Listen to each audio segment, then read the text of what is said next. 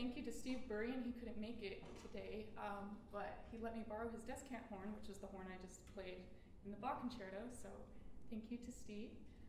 This next piece is a piece by Olivier Messiaen called Appel, well, the whole piece is called the Canyon aux Étoiles. It's French. It's a 12-movement work, and the 6th movement is what I'll be playing for you guys. It's an unaccompanied solo. There are notes in the program notes. I really encourage you all to read it.